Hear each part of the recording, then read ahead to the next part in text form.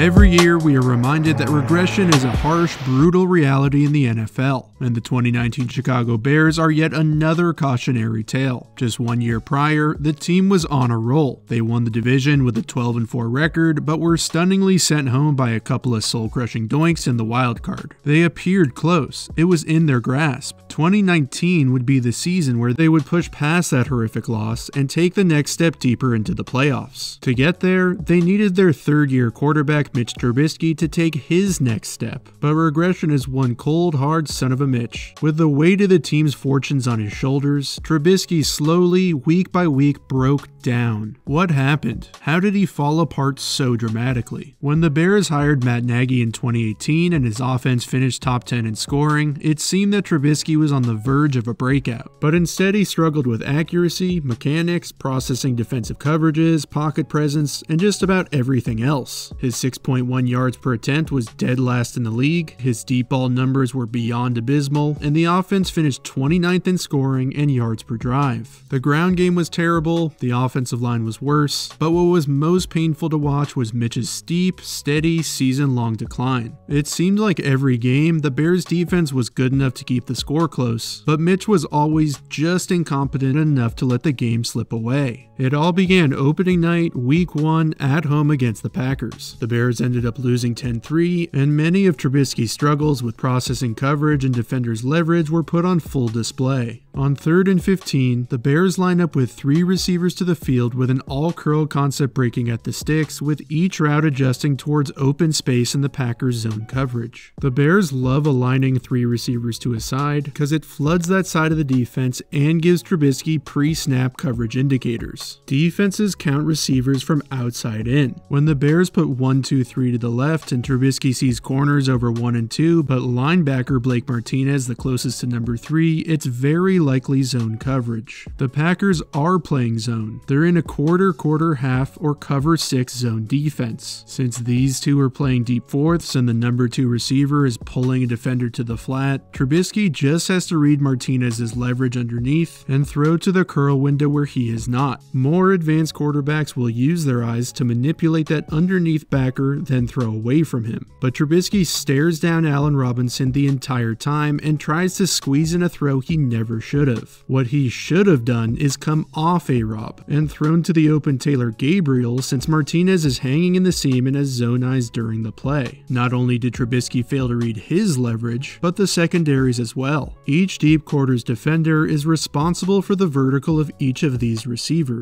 Look at the positioning of each of them. Gabriel's release has forced Kevin King to open his hips in anticipation of the vertical, whereas A-Rob's release doesn't flip Darnell Savage's hips, who's waiting to trigger on the curl. Gabriel is the safer option due to both Martinez's positioning and the secondary's leverage, but Trubisky jams in the throw. Watch his eyes during the entire play. He doesn't come off A-Rob for even a second. This screams to Martinez, Savage, and the rest of the defense exactly where he's about to throw the ball. Savage sees it the entire way, jumps the curl, and really should have come away with an interception. Despite the processing errors, Trubisky's mechanics actually look pretty good. His motion begins on time immediately after his back foot hits. His entire body is aimed directly at his target. His front shoulder and foot are pointed straight at the receiver. That front arm is tucked, which helps keep the front shoulder closed. His right hip pulls through. His arm is positioned at 1 o'clock, about 8 inches above his head, and his momentum finishes downhill straight through his target. He's had mechanical issues in the past, so despite mustering 3 points and losing, this was the silverest of silver linings. But no. Both his throw mechanics and general presence in the pocket became worse and worse as the season progressed. Despite being pressured just 22% of the time, which was only the 18th most in the league, it was clear that the pressure was getting to him. The Bears' pass protection was often pretty terrible, and the effect it had on Trubisky even when he wasn't pressured was evident. His footwork eroded, he often saw ghosts which sped up his process, and his poise quickly declined. In the 4th quarter against the Chargers in Week 8, the Bears are up 16-10.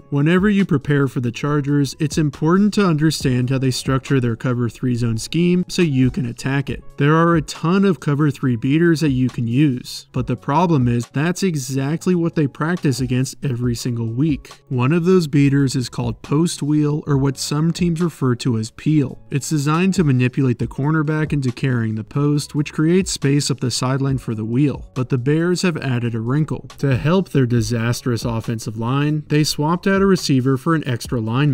Now they have no receiving threats to the left. If you're running post wheel against cover 3, you want the safety threatened or at least somewhat occupied, so the cornerback has to choose between the post or the wheel. When the safety sees no threats at all from his right, he can focus all his attention on the 3 receiver side. What's worse is Casey Hayward is the cornerback, and he's been seeing peel concepts for the last 5 years. He knows he doesn't have to carry the post. He can just pass that off to the safety while he watches Mitch the entire time and just camps under the ball for an easy pick. Despite the result, the play still had opportunities to succeed. If Mitch reads the curl flat linebacker's leverage, he can hit A-Rob for at least a 6-yard gain on 2nd and 8, or can anticipate the open space and throw early before the wheel route comes out of his break and try and hit him back shoulder. He actually does try and throw back shoulder, but it's so late that it's not even close. Why was it so late? Well, this is where Trubisky's footwork starts to erode. He feels pressure from the left and starts to drift out too far to the right. If he quickly resets, he can read the coverage and hit A-Rob for the easy throw, or attempt the more difficult option by anticipating the wheel before it comes open. It is 10 times more difficult to read coverage while moving, and look what it does to his mechanics. Mitch will often get to about halfway through his motion looking actually pretty good, but watch how his body rises up into the air. This drags his arm behind his head, causing an earlier release, which often results in the ball sailing, and instead of driving towards his target, he ends up throwing off his back foot. It turns into more of a shot put with no power whatsoever and hangs up in the air for Hayward to intercept. The Chargers failed to capitalize on the turnover, so just 3 minutes later, the Bears are looking for the dagger to put the game out of reach, and Matt Nagy even dials up the perfect play call. He understands the Chargers' tendencies and coverage deficiencies in their cover 3 zone. When they defend 3 receiver formations, specifically 3 verticals, the number 3 receiver is often matched on a linebacker. Nagy knows if you can hold the backside cornerback with a short outbreaking route, there will be just 2 deep defenders for 3 receivers. With the deep third corner accounting for number 1 and the safety accounting for 2, the Chargers have to match Taylor Gabriel's 4.27 speed with a linebacker, a complete and utter mismatch. This should be a touchdown every single time. A good throw from Trubisky puts the Chargers in the coffin, but the pass sails over Gabriel's head. Inconsistent mechanics are really difficult to overcome. It affects accuracy and causes inefficiency. Trubisky can often get to that good point in his motion where his base is solid and his front shoulder is pointed at his target, but way too often his front leg locks out, which stops the rest of his body from properly rotating and causes him to rise upwards instead of forwards. This makes him fall off to the left, sucking any potential velocity, power, or accuracy away from his pass. These missed opportunities gave the Chargers a chance to hang around. A minute later, they scored a touchdown to go up 1, and the Bears lost after missing another last-second field goal in heartbreaking fashion. Every single week, it was evident their unreliable pass protection took its toll on Trubisky and caused him to struggle. After he kept getting hit almost instantaneously, you could see him start to lose his confidence. His process in the pocket sped up, and he became uncomfortable even when the protection was perfect. The primetime Week 11 matchup against the Rams was one of the most frustrating nights of the year. The Bears scored just 7 points, and Trubisky constantly missed open receivers throughout the game. The Rams are playing what's called cover 1 robber or cover 1 cut. Man coverage on each receiver with the weak safety rotating down to take away any underneath slants or crossing routes. Since Allen Robinson is in a reduced split and is inside the numbers, the Rams have called 1 robber in anticipation of the Bears running mesh, which is overlapping shallow crosses usually paired with an over-the-ball route behind it. But Nagy is 1 step ahead. He knows that's what they think he's running, but A-Rob's reduced split is actually to create space up the sideline for Tariq Cohen's wheel route. The Bears designed this play to get Cohen matched on a linebacker, and with the coverage rotating towards the middle of the field and the backer peeling with Cohen, they get exactly what they want. Cohen torches him as expected, but instead of lofting the pass down the field over his shoulder, Trubisky, for God knows what reason, tries to throw back shoulder. This is a gift-wrapped 70-yard touchdown in the making, but not this time.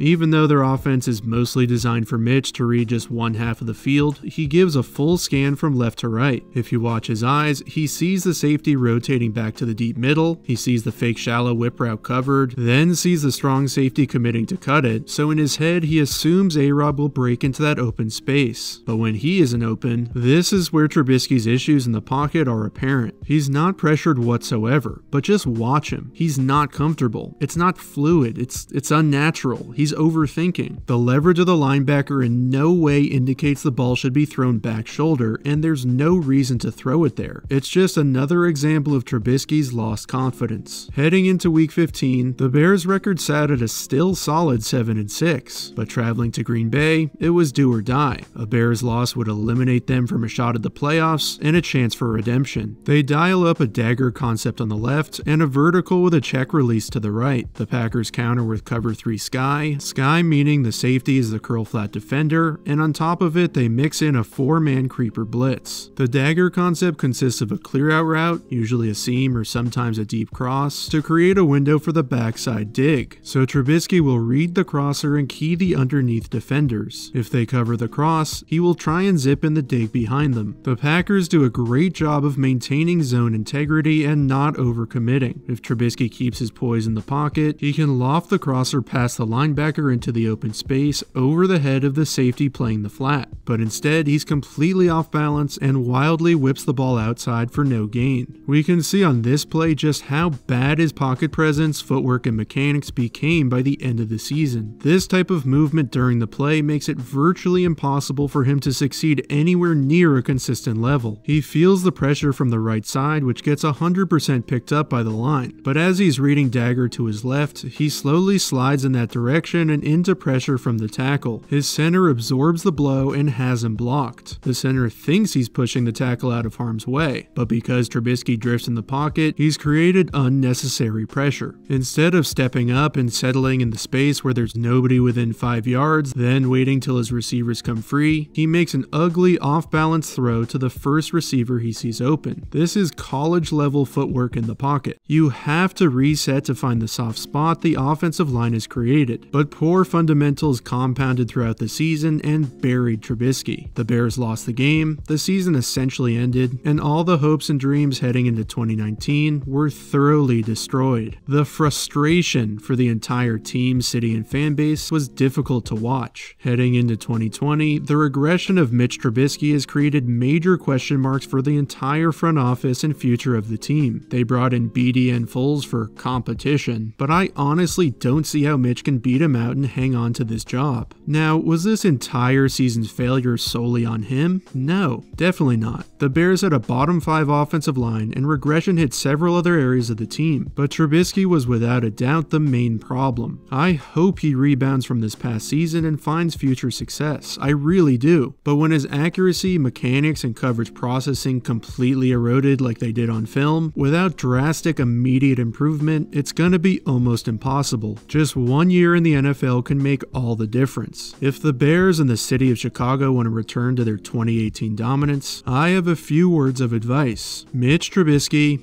ain't it.